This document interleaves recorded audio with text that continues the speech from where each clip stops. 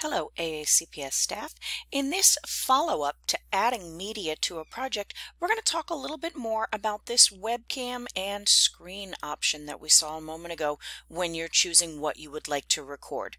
The webcam and screen option are really going to work best if you're editing in timeline mode, which we are currently not. If you remember that very first video that we watched, we got into storyboard mode before we began creating here. So I want to show you why the webcam and screen option really is only designed for the timeline mode, and then we'll cover how to create when we do the videos on timeline mode. So I'm going to click webcam and screen and go ahead and set this up to record. So here I am on my webcam. Hi. We're going to say next, and then it's asking me which screen because I have two different monitors. Yay. So I'm going to select that I'm going to record this screen number 1 right here and click share.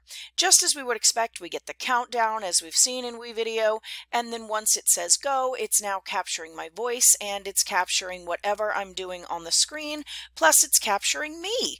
When I click stop, it shows me side by side both of those two images, my screen and my webcam, and I can play through them.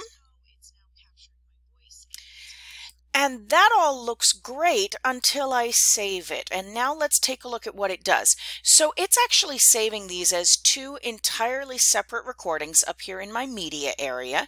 And once again, once they're done processing, I can bring them down and add them to the storyboard. So we're going to give that just another second here. And I can only drag them down one at a time and put them one after the other in those two thumbnail positions. Now, if we play that first thumbnail that I dragged down, that's the screen capture.